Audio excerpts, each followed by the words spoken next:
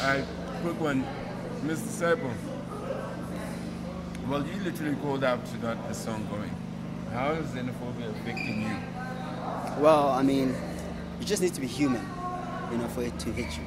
So, the moment I saw all those pictures on social networks and Instagram, I was like, this can't just be it, you know what I mean? Something needs to be done, especially from us artists.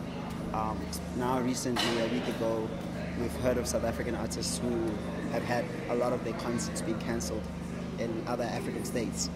And for me, that's going to be me tomorrow, you know what I mean? When I want to go perform out there, not need to fear for my life, you know what I mean? Not knowing what's going to happen. So I just want to create a free and a happy space for everyone, you know?